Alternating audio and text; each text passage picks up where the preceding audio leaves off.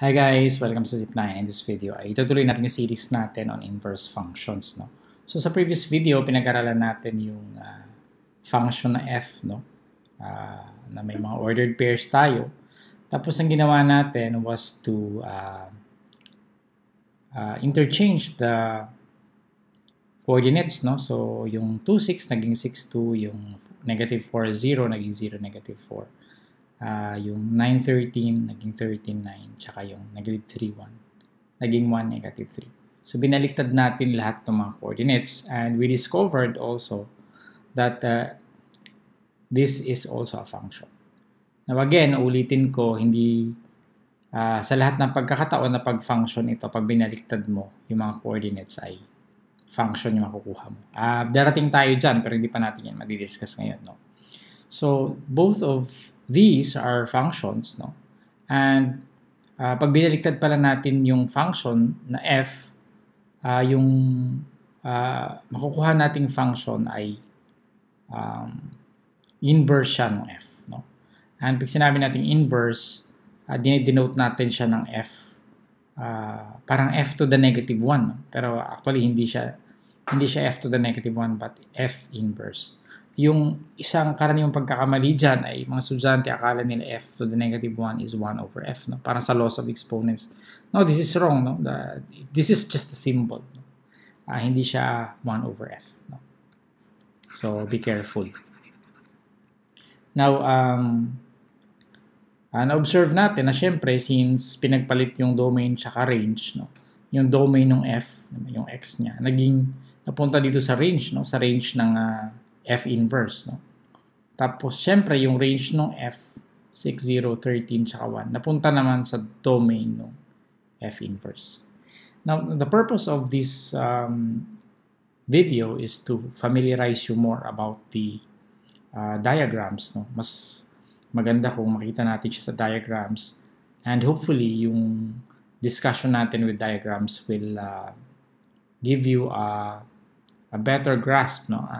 A more solid grasp of what inverse functions are. No? So kung naalala nyo sa function nyo, may mga libro na parang meron ka raw input, no? Tapos merong machine, no? Tapos merong output. No? So may mga ganyang libro. So for example, yung 2, in-input ko siya dun sa machine, yun yung function ko na f. Tapos ang output niya ay 6. No? This is a good representation. No? Tapos yung negative 4, in-input ko siya sa f. Tapos ang output niya ay 0. Tapos yung 9, in-input ko sa f. Ang output niya ay 13. At saka yung negative 3, ay in-input ko sa f at anong output niya? 1. So another representation is that of course this is the domain, no? And this is the range. Another representation is ito yung x natin. Siyempre, since f yung function natin, yung value ng f natin at x is denoted by f of x. No? So, pag ang x natin ay 2, pag in-apply natin yung f, ang output natin ay 6. No? O f of 2. No? F of 2, nilalagay natin yung x dito, diba? Tapos, pag negative 4, apply f. Negative 4 maps to 0. So, mapping yan. 9 maps to 13, no? If we apply f, and negative 3 maps to 1 if we apply f. Another one, makikita nyo sa mga books ay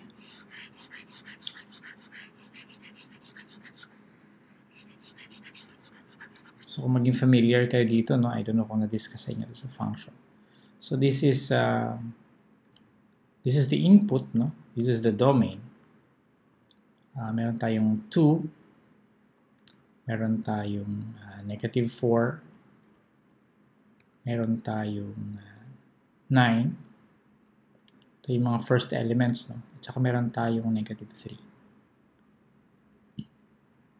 Alright? Tapos yung ating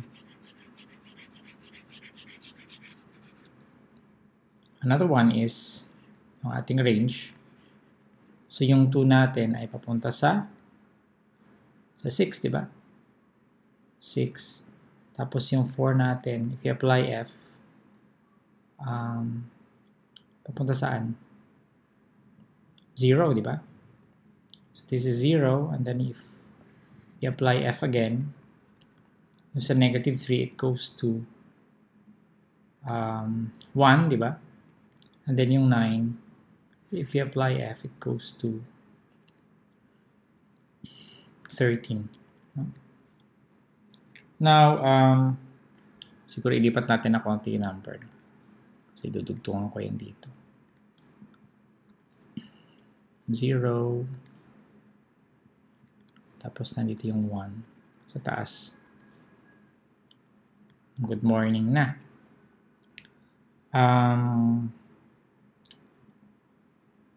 What if we apply F inverse, no? So, pwede tayong gumawa dito ng another output. So, mangyayari, ito na yung magiging input natin, di ba? So, mangyayari dyan is from 6, if we apply F inverse, saan siya pupunta? Pupunta siya sa 2, di ba? Pupunta siya sa 2. And then yung 0, if we apply F inverse, pupunta siya sa saan? Negative 4. And then, pag negative, o pag 1, saan siya pupunta? Sa negative 3. At pag 13, saan siya pupunta? Sa 9. Ano napapansin nyo? Yung 6 pumunta sa 2. So, pag dito natin siya ilagay, bumalik siya, di ba? Bumalik siya dun sa sarili niya.